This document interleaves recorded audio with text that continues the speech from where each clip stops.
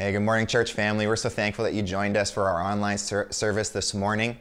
If you're new with us this morning, this is your first time checking out our church, we have some tabs up there and we'd love to serve you. And so you can just hit that connect tab.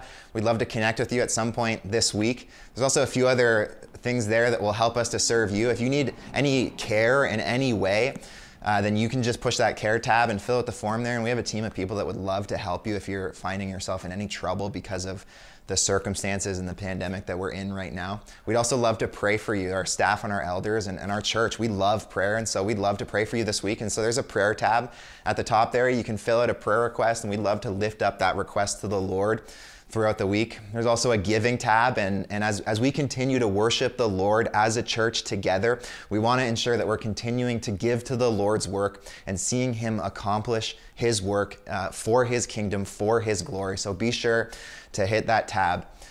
We're thankful that you joined us this morning. We know that this is weird.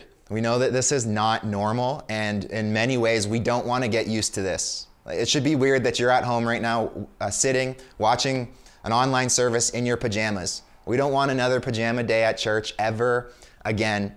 And so this is weird, and yet I'm reminded that there are some things that are always going to be the same. And one of those things is that God is always gracious. God is always wanting to meet with us. And so we are trusting that God is going to use this time as we as a church, we all log on at the same time. It's so weird, and yet we know this. God wants to meet with us. I was reminded of Paul writing to Titus, and he's writing about how the salvation has appeared in Jesus Christ. And he says this, because of our salvation in Titus chapter 3, verse 7, he says that so that being justified by His grace, we might become heirs according to the hope of eternal life. Listen, because justification has come in Jesus Christ, we have all the grace of God. And because we have the grace of God, we have a foundation of hope. And so let's stand now and worship our King. Let's sing our hearts out because He has poured out His grace on us, grace upon grace. Well, good morning, church. I hope you're excited to worship the Lord this morning and to give Him praise for all that He has done for you. Let's sing this familiar song of God's amazing grace. We sing, who breaks the power? Who breaks the power of sin and darkness? Whose love is mighty and so much stronger? The King of glory, the King above all kings. Who shakes the whole earth with holy thunder? Who leaves us breathless in awe and wonder? The King of glory, the King above all kings. So we say, this is amazing grace. This is unfailing love, that you would take my place, that you would bear my cross. You laid down your life, that I would be set free. Oh, Jesus, I sing for all that you've done for me.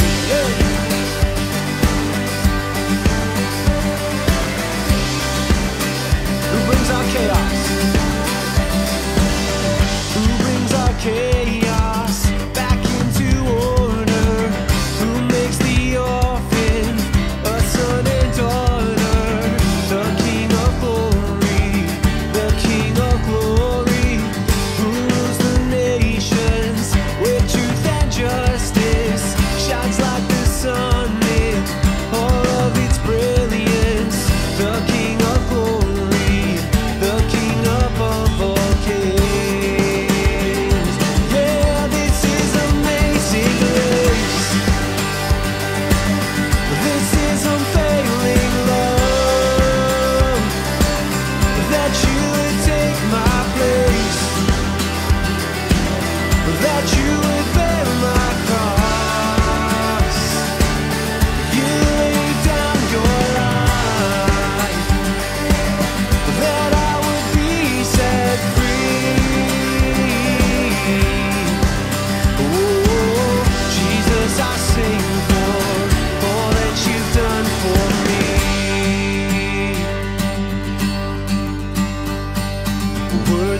is the Lamb who was slain.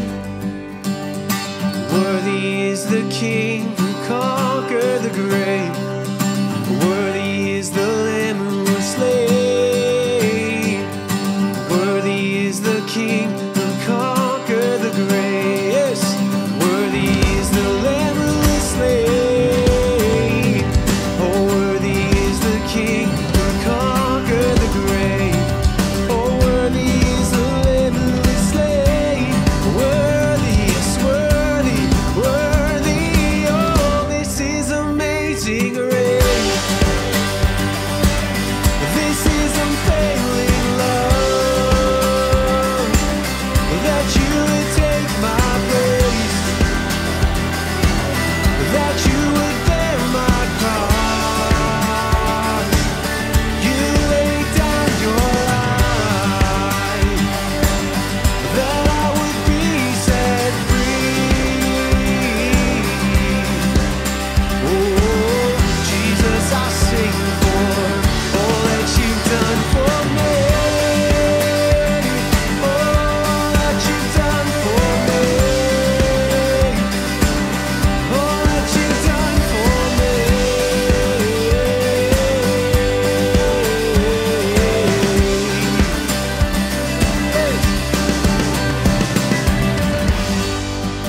Amen. Praise the Lord.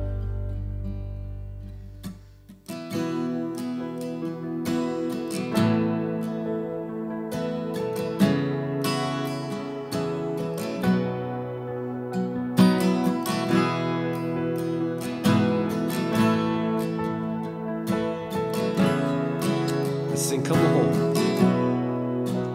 Come behold the wondrous mystery in the dawning of the King.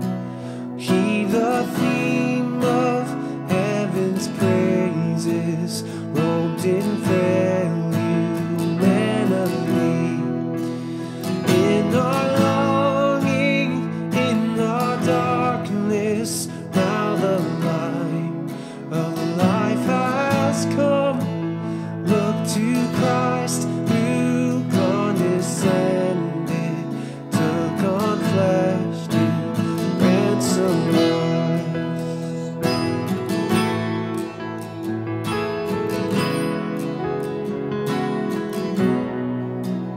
Come behold the wondrous mystery.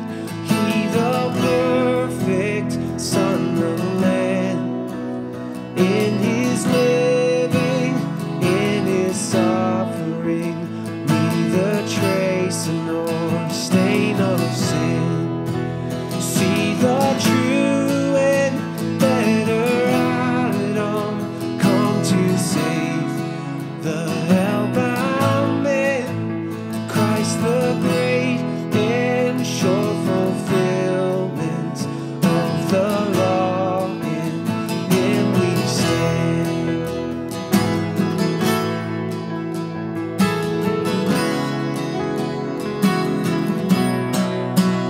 Come behold the wondrous mystery, Christ the Lord upon the tree.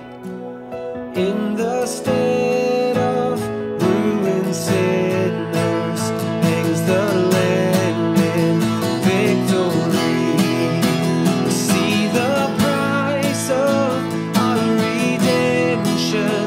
See the Father's plans unfold, bringing many sons to glory.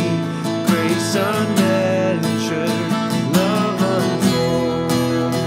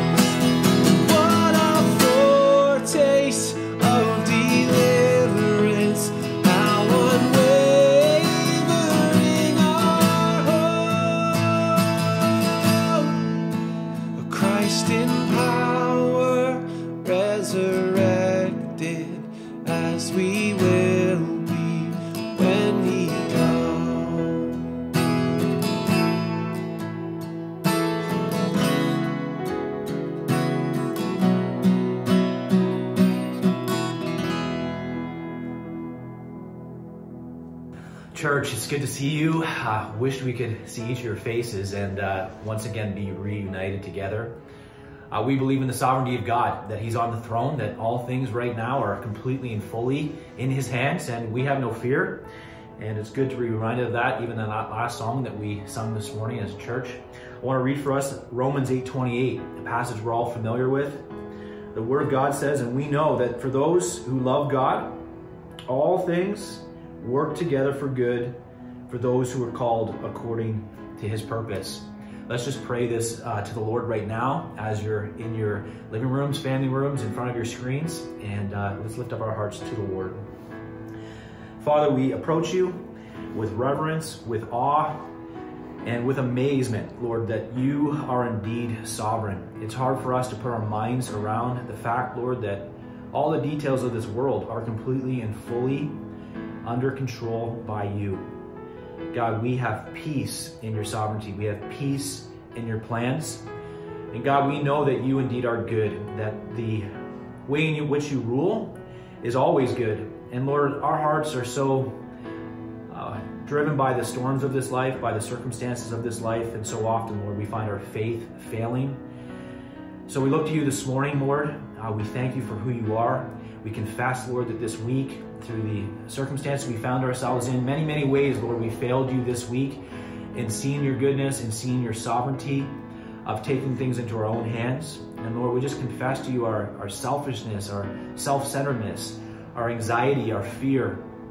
And Lord, in the ways that we demonstrated to you this week, faithlessness. God, we pray that you, even in this time, as we gather together, supernaturally and powerfully, Lord, that you would strengthen our hearts, that you would lift up our eyes so that we would be able to see you indeed on the throne. Give us, Lord, bold confidence in Jesus Christ. Give us confidence, Lord, in your good purposes and your plans towards us. God, this week would we be used by you? And we ask this now in your name. Amen. Well, we're looking forward to introducing a new song to you this morning, church. This song is called Waymaker. And in this season that we find ourselves in, I think many people are wondering and asking of the Lord, Lord, how are you bringing about your providence, your purposes in the midst of this chaotic season that we find ourselves in? And this song reminds us that even as we look to the Old Testament, we see a God who is in control, who is always bringing about his purposes and his plan of redemption, even though we may not understand all the details.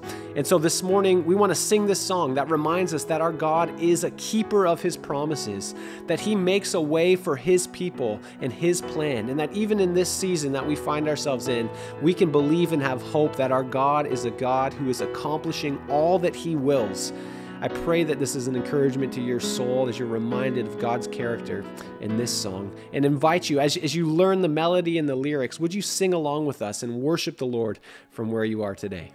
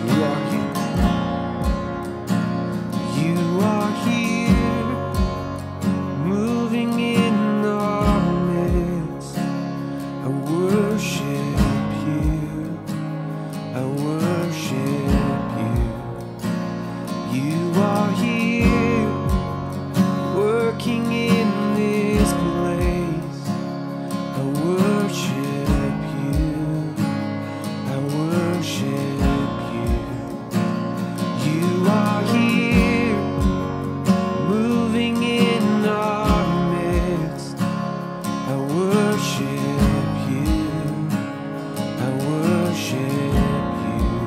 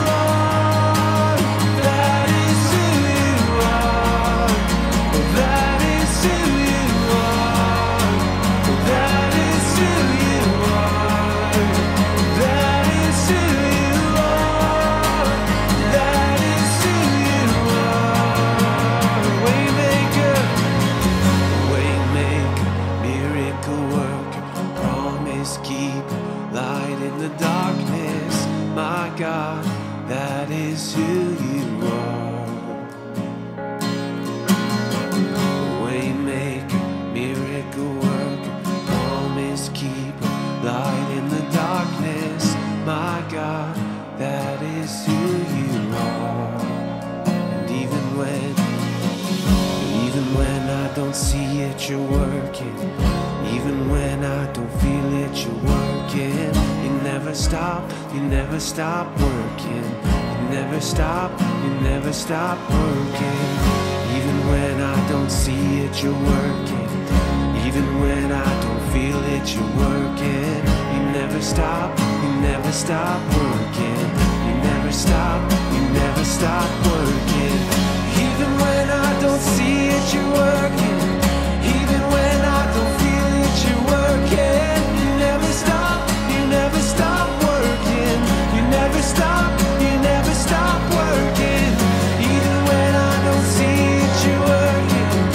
Even when I don't feel it, you're working. You never stop working. You never stop working. Waymaker, miracle worker, promise keeper, light in the darkness. My God, that is who you are. You are waymaker, miracle worker, promise keeper, light in the darkness. My God, that is who you are. Waymaker, yes, waymaker, miracle worker, promise keeper, light in the darkness. My God, that is who you are. Yes, it's who you are. The waymaker, miracle worker, promise keeper, light in the darkness. My God, that is who you are. Oh.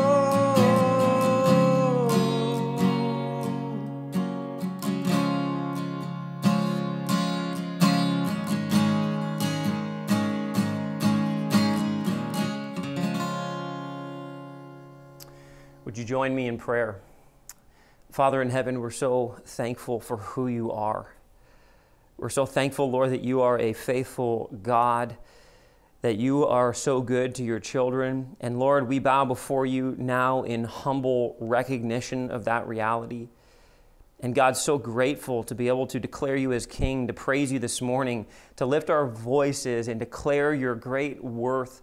God, we love you. And Father, we pray that you are well pleased with the worship that we have offered to you this morning. We pray that our hearts would be filled, Lord, with awe and adoration of you. And Lord, now as we come to your word, we just confess, God, our great need of you. We need your Spirit. Holy Spirit, would you move amongst us? Would you, Lord, drive your word into our heart, open our eyes that we might behold the wonderful truths of your law. Father, would you change us and transform us by your word and by your Spirit this morning? We submit ourselves to you in the name of our Lord and Savior, Jesus Christ. Amen. Amen. Well, good morning, church. It's good to be together this morning. Good to be diving into the book of Ruth. So if you have your Bibles with you, I hope you've already opened them up to the book of Ruth. If you're joining us maybe and you're new and you're not quite sure where we're going, we're diving in, as I said, to the book of Ruth. And here's how you can get there. It's really close to the beginning of your Bible. Genesis, Exodus, Leviticus, Numbers, Deuteronomy, Joshua, Judges, Ruth. Now, Ruth is a very small book. It's only 4 chapters long. So if you get into 1st or 2nd Samuel, you've gone too far. You can go right past it. So get yourself situated in Ruth. And as you're doing that, I just want to maybe address a universal axiom, a universal truth. I think this is universally true. You can test this out later maybe with your kids. I think every kid is afraid of the dark. I mean like the pitch blackness dark. I think that's almost universally true, that at least early on in our lives, every one of us are afraid of the dark. And many of us, though maybe we're struggling to admit it right now, are actually, even as grown men and women, afraid of the dark still. Not many of us like going down into a dark, cold basement with no lights on. And I think that makes a lot of sense. You see, darkness is essentially the absence of light. And darkness has a way of creating confusion in our hearts and in our minds. It has a way of unsettling us because in the dark, we can't see what's in front of us. In the dark, we are uncertain sometimes of what's around us. You see, darkness has a way of stripping us of confidence, of comfort, of peace and security. Darkness is in many ways scary. And the reality is that many of us are going to experience darkness in life. In fact, every single one of us will experience darkness in this life, not just physical darkness.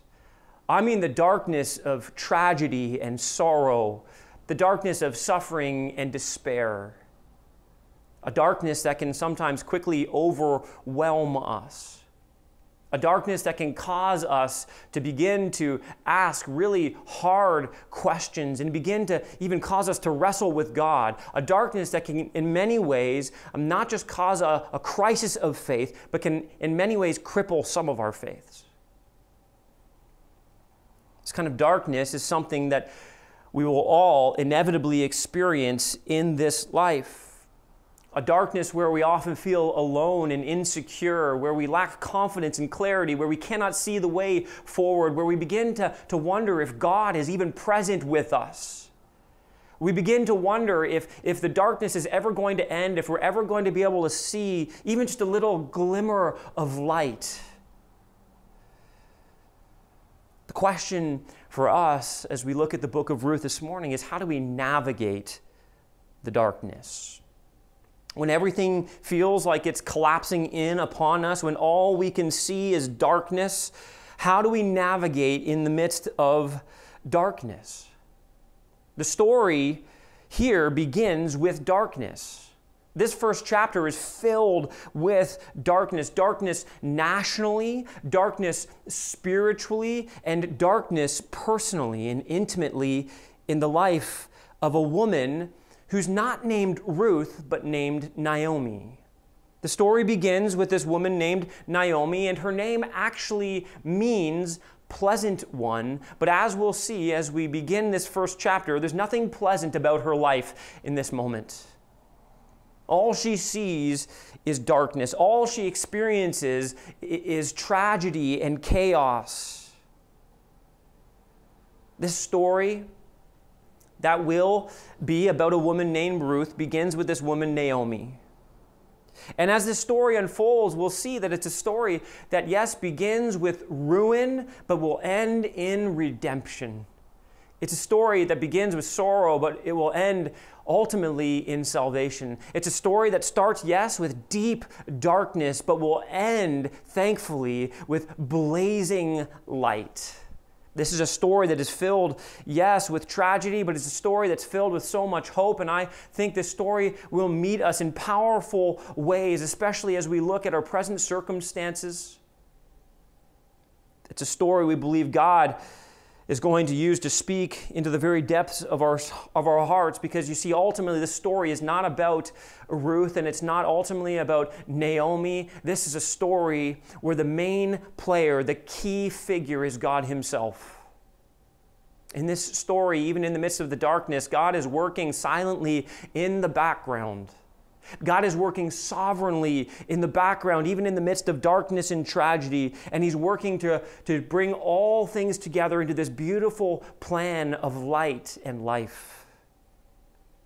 We're going to see many themes throughout the book of Ruth. Many different themes of kindness, of graciousness, of God, of love and loyalty. We're going to see themes of community and redemption, but here at the beginning, we need to see that this story begins with tragedy and darkness. Here, the book of Ruth begins this way in verse 1. You can follow along with me. It says, "In the days when the judges ruled, there was a famine in the land. And a man of Bethlehem in Judah went to sojourn in the country of Moab, he and his wife and his 2 sons. The name of the man was Elimelech, and the name of his wife Naomi. And the names of his 2 sons were Mahlon and Chilion. They were Ephrathites from Bethlehem in Judah. They went into the country of Moab and remained there. But Elimelech, the husband of Naomi, died. and she was left with her 2 sons. These took Moabite wives. The name of the one was Orpah, and the name of the other Ruth. They lived there about 10 years, and both Mahlon and Chilion died, so that the woman was left without her 2 sons and her husband. We all experience darkness in life. And learning to navigate the darkness is crucial to being able to survive and to thrive spiritually in this life. And you see, the darkness in life so often forces us to see things that we can't readily see, to pay attention to things, to be aware of things that we're going to face. And first, what we see in this text is this, that darkness in life forces us to see the tensions that leads to temptation. The tension we experience through the circumstances of life often force us to experience greater temptation towards sin and rebellion against God. And that's what we see at the beginning of this book. We're told that actually Naomi and her husband, their life is filled with tension, with the circumstances they find themselves in. And at first glance, it appears that these circumstances are just almost random. But what we see as we look closely at the Word of God is that these circumstances are not random at all. The tension they're experiencing is tension that has been brought about by God because of sinful human beings. But right here, in this moment, Naomi and Elimelech and their 2 sons, Mahlon and Chilion, are experiencing immense strain in their lives. They're almost like a rubber band that's being stretched to the point of almost snapping. That's almost where they're at. Or as Bilbo Baggins once said to Gandalf, he felt thin, like butter stretched across too much bread. Which is such a fitting illustration, by the way, because we find out that this family is from the little town of Bethlehem, the same town of Jesus Christ himself. And it's a fitting illustration because the name Bethlehem literally means bread basket. It is the place of bread. But what's so ironic here is that the place of bread has no bread. In fact, there's no food at all. The tension they're experiencing is a famine that swept across the nation of Israel. They're supposed to live in the house of bread. Meanwhile, they're looking for food to survive. And we know why this is happening. Like I said, this actually isn't hidden from us. The author here of Ruth tells us why this is happening, and we get a glimpse of that in just the very first few words. He says this, that they're living in the days when the judges ruled.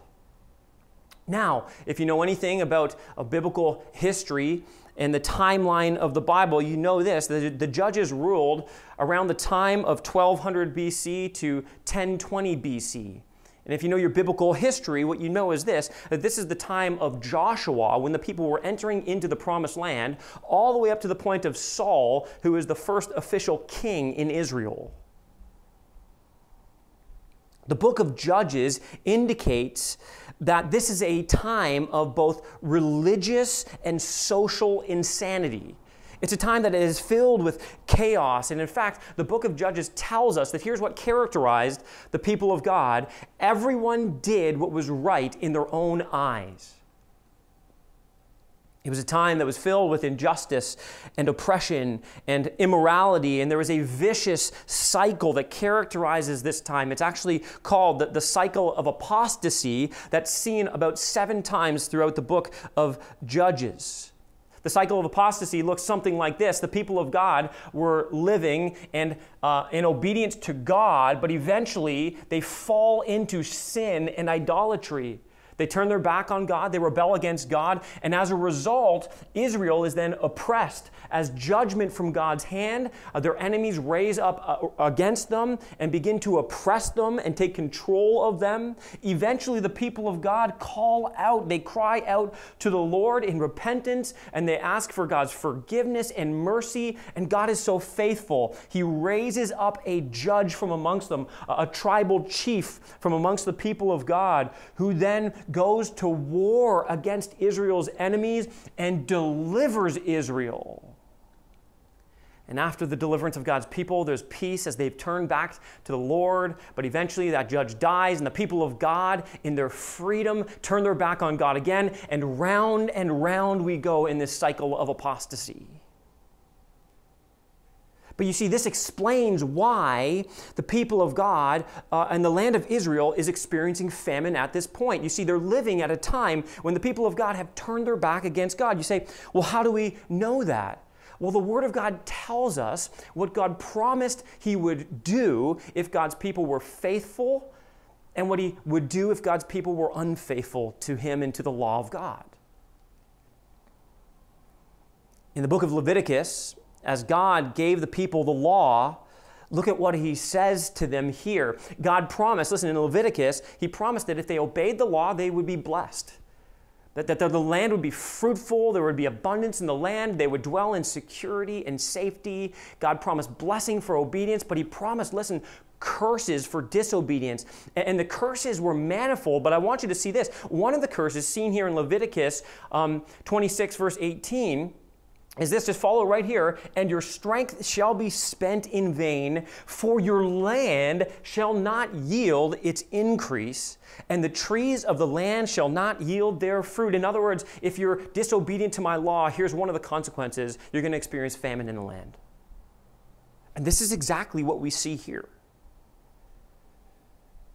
They had chosen to disregard God's word, and they experienced great famine in the land. And by the way, this was reiterated, this same truth was reiterated in Deuteronomy chapter 28. And that's even almost more powerful, because Deuteronomy, the book of Deuteronomy, is a sermon preached by Moses. After the unfaithful generation, the wilderness generation, died off, the new generation that was going to enter into the promised land, they're on the brinks of entering into the promised land. They're standing on the edge of the Jordan River, and Moses stands up and he preaches to them the book of Deuteronomy. That's his sermon to them, preparing them for life in the land, the promised land of God, where they were to experience God's blessing if they were obedient. And in Deuteronomy chapter 28, God warns them through the mouth of Moses again and says, listen, if you're unfaithful, if you disobey me, if you rebel against me, if you serve other gods, you will experience many things, and one of those things is going to be famine. Famine in the land. It's their sin that has put them in this predicament. But it's how they respond that is the biggest issue here. They're experiencing hardship and famine, so look at what they do. It says in the text that they set out as sojourners. They went to sojourn in the country of Moab. In other words, follow this, they're leaving their own country, they're leaving their land, and they're setting out for Moab to find food there. They believe, listen, that that's where they're going to find food and sustenance and life and health. You see, was this okay for them to do? Here's the biblical answer. No, not at all. No, they're actually turning their back on God, and they're turning toward the enemy. We know this from God's word, that His design was that His people live in the land, that they stay in the land. It was the land that He had promised to them. He had made a covenant with His people, and His design for His covenant people was to live in the promised land. And if the land did suffer, the Word of God told them that that was because of their unfaithfulness to God. And the answer was not to turn away from God and to leave the land. It was to turn back to God. It was to humble themselves with brokenness and contrition, and to call out to God for deliverance. And yet what we see here is that's not what Elimelech does. Elimelech, whose name literally means God is king, turns his back on the king and runs from the land of the king. I want to ask you this as you consider this true story in the history of Israel and God's people. When you experience tension in your life, where do you turn? In the midst of difficult circumstances, when there's darkness all around you, when there's confusion, when there's uncertainty and instability, where is it that you turn?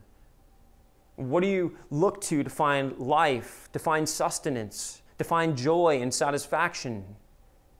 The scary reality for every one of us is that instead of turning to God, we can quickly turn away from God towards other God substitutes. And what's scary here is that Elimelech knew the Word of God. He had access to the Word of God, and yet he still chooses to disregard God's Word. And the irony here is unbelievable. You see, he doesn't just turn away from God. It's where he turns that's so significant. He turns to Moab. Moab was historically the enemy of Israel.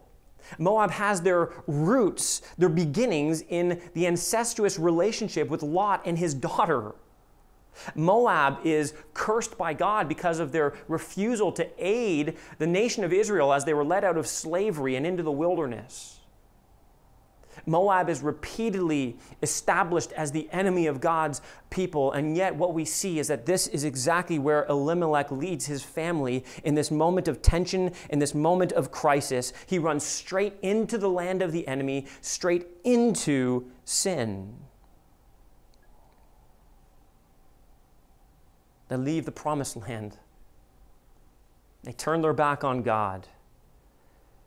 And you see, the greatest tragedy in this story is not the famine that they're experiencing, it's where they turn in the face of this famine. We often grow weary, don't we, in obeying the commands of God? We think it's hard. It's so challenging to obey God and to put His Word into practice in our lives. And we look at our circumstances and we begin to believe that the best way out is probably the easiest way out. We push aside God's words and God's commands, and we simply do what we should not do. We simply choose to do what is right in our own eyes, rather than trusting God and His Word. You know, it's hard to follow God's Word when it's inconvenient, isn't it? I mean, let's be honest, it's really hard to follow God's Word even when it is convenient. Even when it's easy, when life is good, it's hard to follow God's Word. The passions of our flesh wage war within us. The sin bent of our human heart is so strong. Really, this is a picture in this story of all creation that has turned their back on God in rebellion against God as King. And again, the irony is that the house of bread is facing famine because of disobedience. The one whose name means God is King refuses to submit to God as King. And yet I want to encourage you, this could be so important for you today. You may be facing a lot of tension in your life, and you may be facing the temptations that come because of the pressure cooker you feel that you're in. And right now, you may be tempted to turn your back away from God and to do what's simply right in your own eyes. And God's Word is calling you away from the edge, from the precipice. And He's calling you back to turn and to gaze upon Him and see that His ways are better. You see, here's what we need to do when we face this kind of tension that leads to temptation. Here's how they should have responded. First, they should have responded with fear. This is how we ought to respond, fear of God. We should respond by putting the fear of God before us. In other words, we should look and see, God, your glory is of the utmost importance in my life. We should rise every single day and begin our day by saying, God, this day is your day. I am yours. I live for your glory, not my glory. Your will be done, not my will be done. You see, when we live with the fear of God ever before us, it becomes our desire to please God in every way. We ought to respond not only with the fear of God, but with faith in God, especially in the midst of tension, in the midst of the darkness that we experience in life. God is testing our faith. We know this all throughout the New Testament and the Old Testament. We see this. We're taught this, that God is asking us this question. When everything gets hard and challenging, will you continue to put your faith and trust in me? And what we see is this, that so often we will devise our own plan of escape. We'll come up with human wisdom that we believe is better than God's wisdom. It's crazy.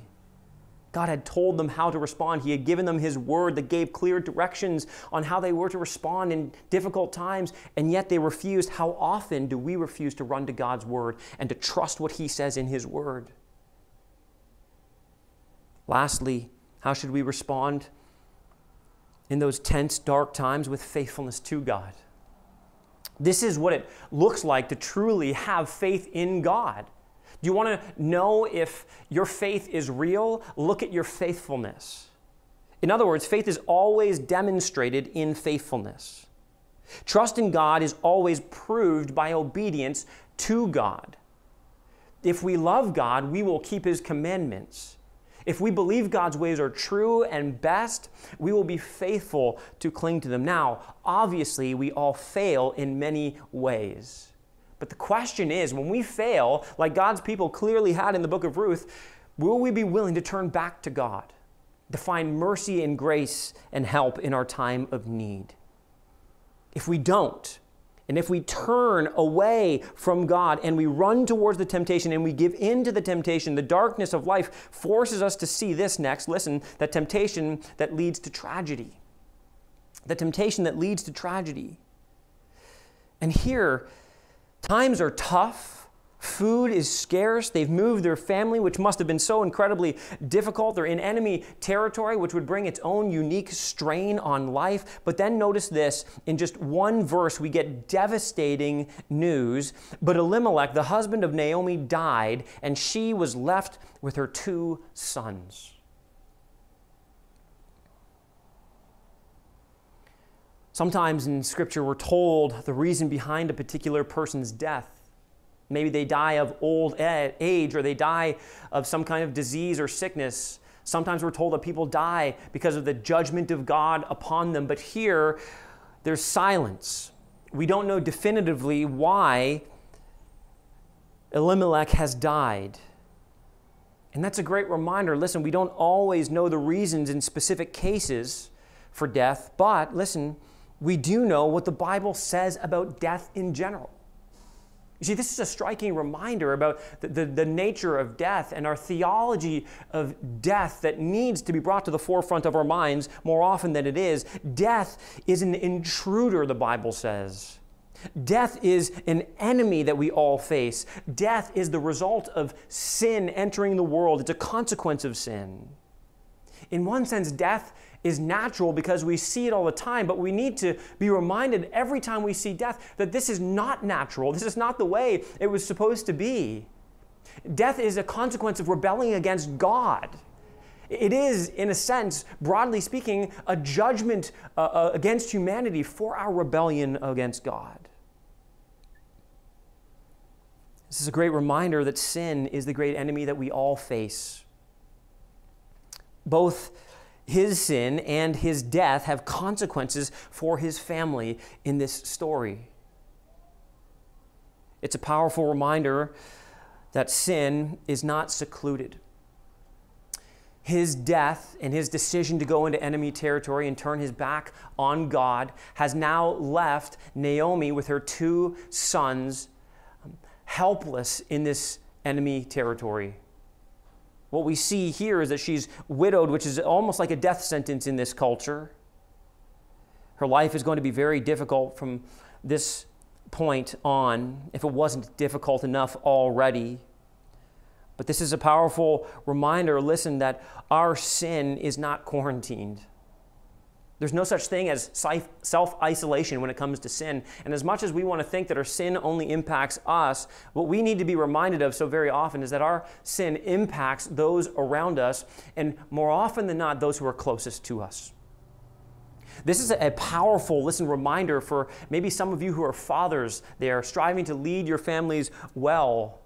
And we need to take notes on how to not be like Elimelech here, on how to actually lead our family as if God truly is our King, to lead them in the Word of God, in the truth of Jesus Christ, to strive to point our family to the glory of God in everything we say and everything we do. Sin always impacts others. It's possible, by the way, that today you are suffering because of sin. In fact, it's guaranteed that if you're experiencing suffering today, you just need to know this, theologically speaking, your suffering is a result of sin.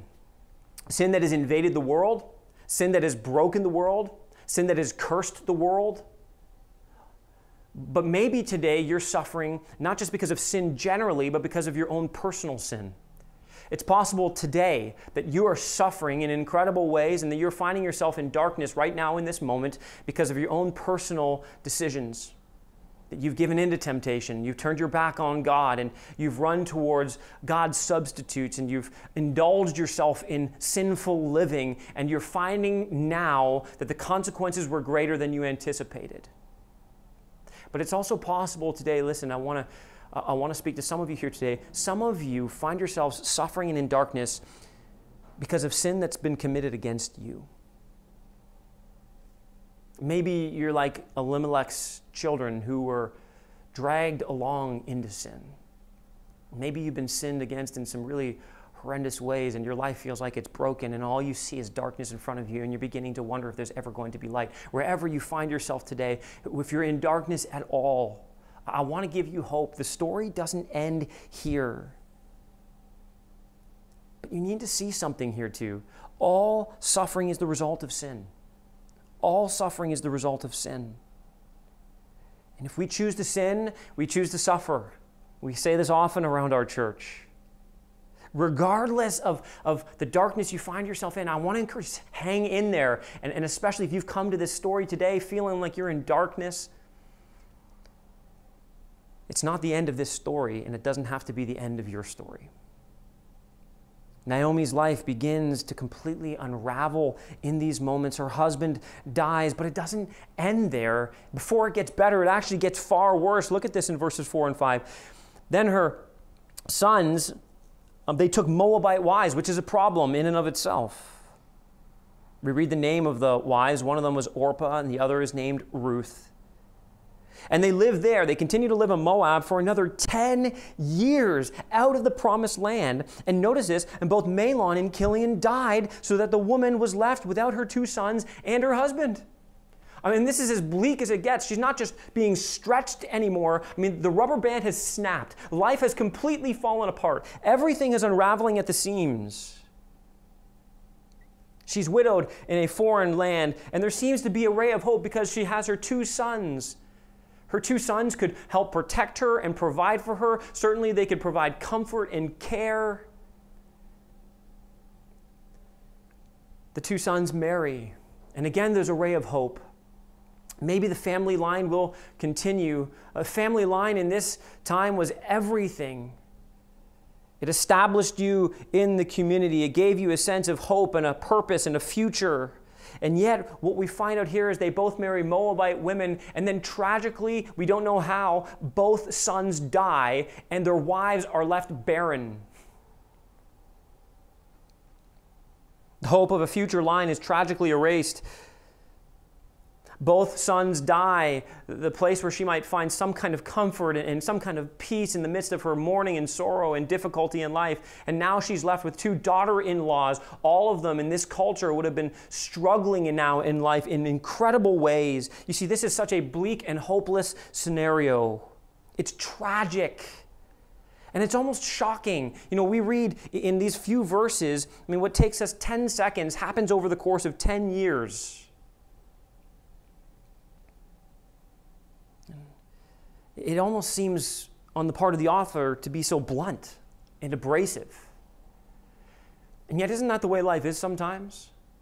I mean, one moment everything feels like it's going well, everything seems good, you feel like you're on top of the world, and then another moment everything's crumbling and falling to pieces. Life can feel so blunt and so abrasive. This little book is going to give us perspective on this. When we feel so lost and in so much pain and sorrow, when we experience so much confusion, what we're going to see is that God is still there. And those who face tragedy, which will be all of us at some point, will be left looking back and asking these kinds of questions in the midst of the darkness. God, where are you? God, why are you allowing this? Why is this happening to me? Is there ever going to be any light in the midst of this darkness? Surely Ruth and Naomi and Orpah felt this in this moment, the weight of all of these circumstances crashing in upon them.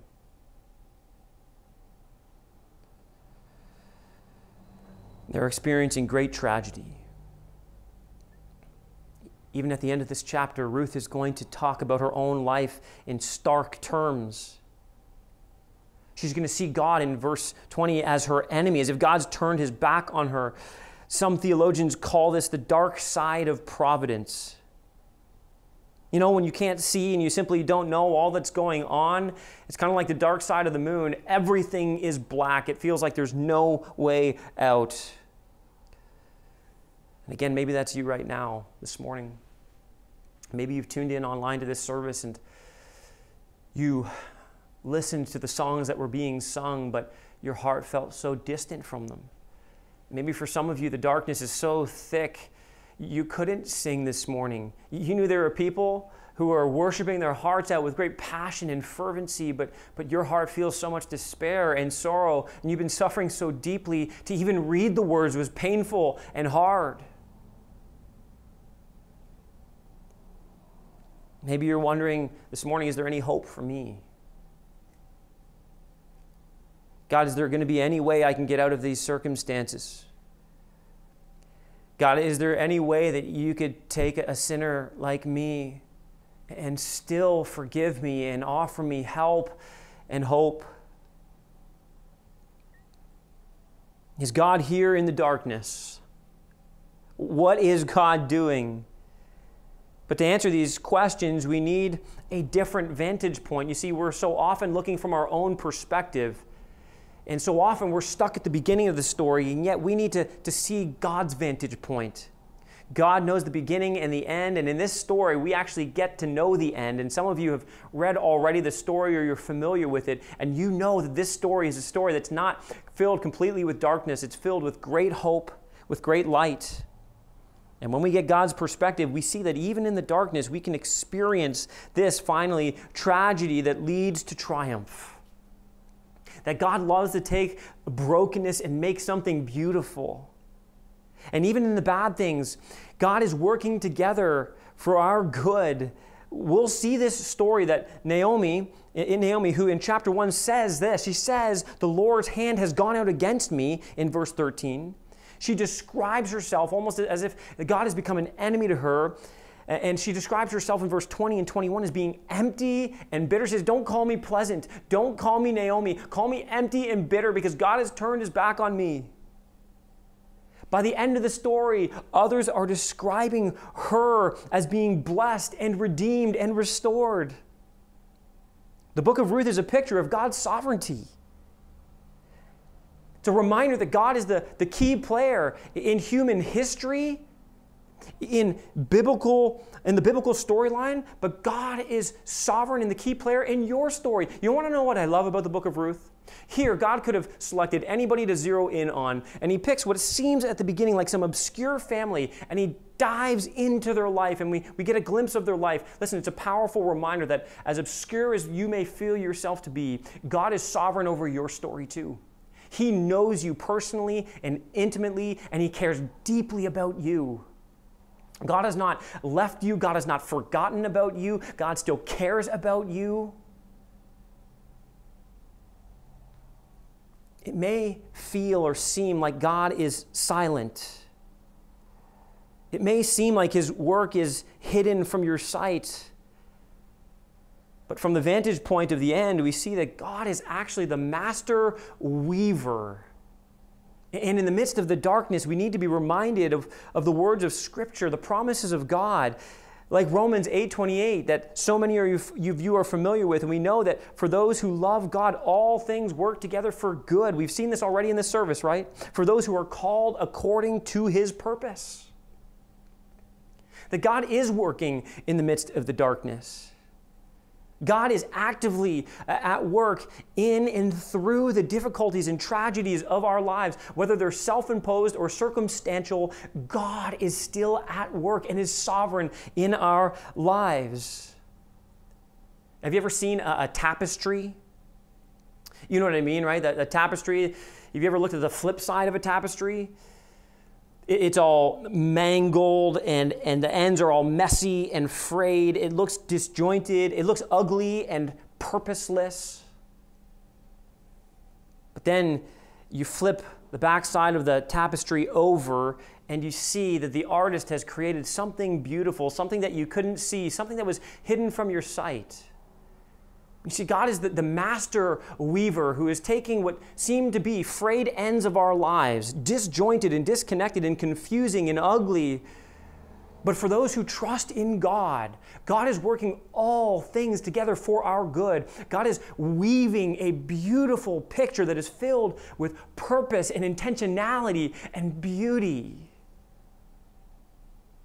This is the story of Ruth and Naomi, and it's the story of the Scriptures. They so often seem disjointed and chaotic and even tragic at times, but God will so often take what is tragic as we see it and He'll turn it into something triumphant. And you know, this famine, although it drove them away from God, we need to be reminded that this famine was intended to pull them back to God. This famine was intended to produce a hunger and a longing for God, a desire to be satisfied by God alone. This is so often the way that God uses tragedy in our lives. And we see this even through the famines in Scripture. It was during the time of Elijah that God used a famine to bring His people back to Him. It was the same thing in the story of Joseph, who suffered tragedy after tragedy at the hands of his wicked and evil brothers. And at the end of his life, remember what he says to his brothers? He looks at his brothers in the eye as he can see the end of the story, the vantage point of God, and he says, listen, what you meant for evil, God meant for good. And you know, in the story of Joseph, God uses a famine to save the sons of Jacob. And what's really interesting as we move to the New Testament, one of the things we see is the story of the prodigal son. The prodigal son who turns his back on his father. And he runs and he lives it up in the world. He indulges himself in everything the world has to offer. And isn't it interesting that in that story, God uses a famine to bring that prodigal son low and to turn him back so that he might walk back to the arms of the Father. God loves to take tragedy and turn it into triumph. You see, it's so often tragedy that God is simply using to get our attention. He's saying, turn to me. And in moments of tragedy, we are intended by God to experience our humanity in a way that wakes us up to our reality. Tragedy is intended to help us. In fact, let me give you 4 ways, that tragedy is intended to help us. Tragedy is intended to help us embrace our human sinfulness. It's a reminder, again, that as we look at tragedy, that this is not the way it's supposed to be. It's a clue that wakes us up to the reality that we live in a world that is filled with brokenness and sin outside of us and sin within us. Tragedy is a reminder also, listen, that we need to embrace our human helplessness. That as we look at our dark circumstances or sin in our lives and the broken relationship that we've experienced with God, that we are, humanly speaking, helpless. We can't fix our problems. We are not sovereign over the smallest details of our lives. And tragedy is intended to help us embrace human hopelessness. God is trying to strip away all those things that we tend to put our hope in. The things we think can save us, the things we think can bring us joy and satisfaction and delight. He wants to rip all of those things out of our hands because He wants us to embrace this, finally, in the midst of tragedy, divine kindness. You see, this is going to be the story of Ruth and Naomi. As they experience the divine kindness of God, as they look at their human sinfulness and human helplessness and human hopelessness, but what they do is they turn back and they look up and they find divine kindness. That God is ready and waiting for all those who turn to Him, and He wants to embrace them as a loving Father, His children. This is the heart of Ruth, and this can be the heart of your story as well. This is what God is going to show us through this book. You know, in the darkness we think we're in control. We forget that God is in control. I love what Corrie ten Boom says. She says this: there is no panic in heaven. God has no problems, only plans. And this story is a part of God's grand plan of redemption. This is ultimately a story that points forward to the gospel of Jesus Christ. And it fits into the bigger picture of what God is doing to rescue humanity from their human sinfulness, from their human helplessness, and from their human hopelessness. You see, this points us ultimately to the divine kindness that we find in the gospel. We celebrated this last week, Easter weekend. The kindness of God where He looks upon us and He enters into our reality. And God sends His own Son out of love for us, His creation. And Jesus Christ not only takes upon humanity, but he marches willfully to the cross where He will be crucified and take upon Himself the curse of sin, the wrath of God that we deserved for our sin. And what we see is what appears to be the greatest tragedy of all ends up 3 days later being the greatest triumph of all, where Jesus Christ rose from the grave victorious, triumphant over sin and death and Satan. And this is where we run to find hope. In the midst of the darkness, we see that God has left for us a great life in the light of Jesus Christ. And Jesus' journey was not a journey to sorrow and tragedy, but ultimately it was a journey through sorrow and tragedy to bring triumph and joy to us. The book of Ruth is not set in the Old Testament simply as some neat, encouraging story for us to read. No, this is connected deeply to the whole salvation storyline of the Bible. And the tragedy of the barren womb at the beginning would be met with the triumph of the promised Messiah at the end. Because one of Naomi's ancestors would be the promised Messiah, Jesus Christ, in whom she would ultimately find her comfort, her peace, and her rest. You see, we need God's perspective. We need to learn to trust God's plan, not our plan. We need to look to His sovereignty, especially in the midst of our suffering. You see, through this story, we're going to learn many things that are so important for us to learn when it comes to a life of faith. We're going to learn that there will be times when God seems to be hidden from us, when God's hand seems to be hidden, when His voice seems to be silent in our lives, when darkness seems to have eclipsed the light. But what we'll see is that God is faithful, that He will bring light in the darkness. He will take tragedy and turn it into triumph, because that is who our God is, and that is what our God does. We're going to learn that God will often do His best work in our darkest moments, and that God is often working most powerfully when it appears that His voice is most silent. So that in the end, we'll be able to look back at our lives, and we'll look back at all of human history, and we'll see what appears to be all of these frazzled and frayed kind of plot lines of our lives all coming together like a good movie at the end, when they all culminate, and we look at it and we say, no way, and God's going to say, yes way. I told you I was always in control. I was always working everything together for your good and for my glory, because you love me and I love you. We're going to learn that God has always been in control. That is who our God is, and that is what our God does. And we're going to learn that God may not give us all the details about the circumstances of our lives. He's not always going to tell us why, but He's always going to give us promises in the dark times to cling to. Our God is a promise maker, and our God is a promise keeper. And for reasons that belong only to God, He doesn't always let us in on why He's doing what He's doing, but He always gives us promises to hold on to in the midst of the darkness. Lastly, though life seems to unravel, listen carefully, loved ones, though your life may seem to be unraveling even at this very moment, not one thread is wasted for those who trust in the Lord. He sees your life. He's at work even in the midst of the darkness. I love Psalm 56 says that He counts our tossings. He holds our tears in a bottle. In other words, God knows the deepest, darkest despair that you may encounter. He knows the darkness intimately.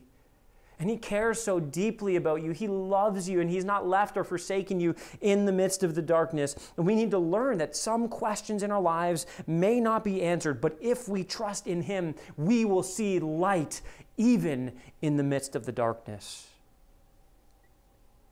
In the midst of this tragedy in Naomi's life, little did she know that her great ancestor would be Jesus Christ, the Son of God, the promised Messiah, the light of the world, who would come into the darkness to rescue us.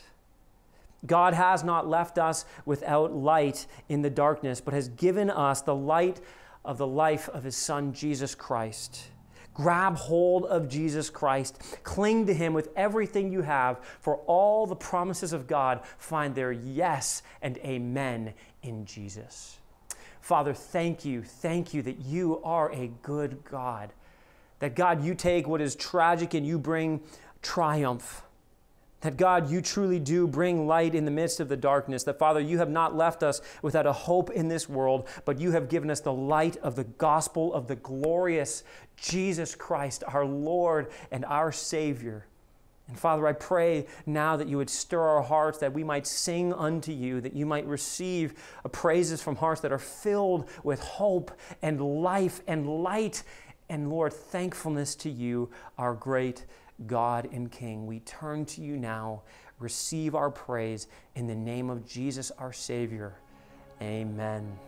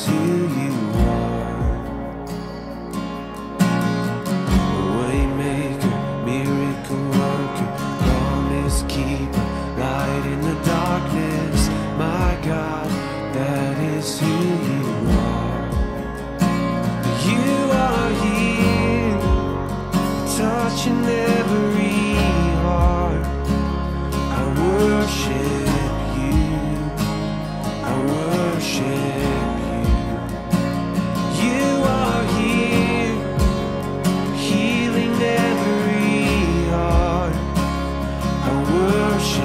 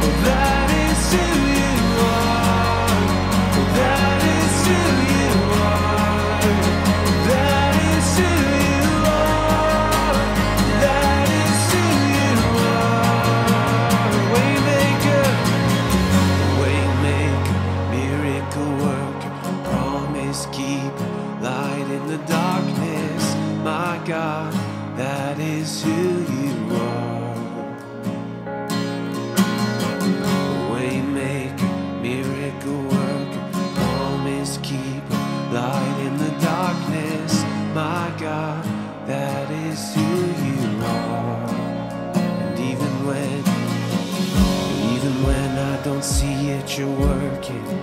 Even when I don't feel it, you're working. You never stop working. You never stop working. Even when I don't see it, you're working. Even when I don't feel it, you're working. You never stop working. You never stop working. Even when I don't see it, you're working.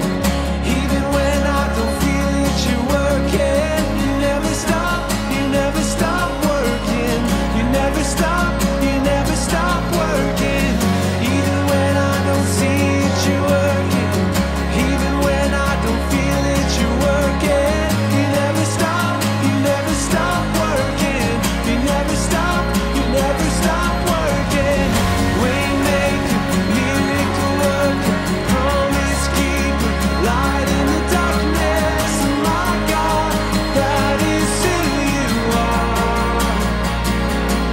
You are waymaker, miracle worker, promise keeper, light in the darkness.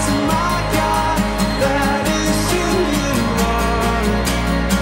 Waymaker, yes, waymaker, miracle worker, promise keeper, light in the darkness. My God, that is who you are. Yes, it's who you are. The waymaker, miracle worker, promise keeper, light in the darkness. My God.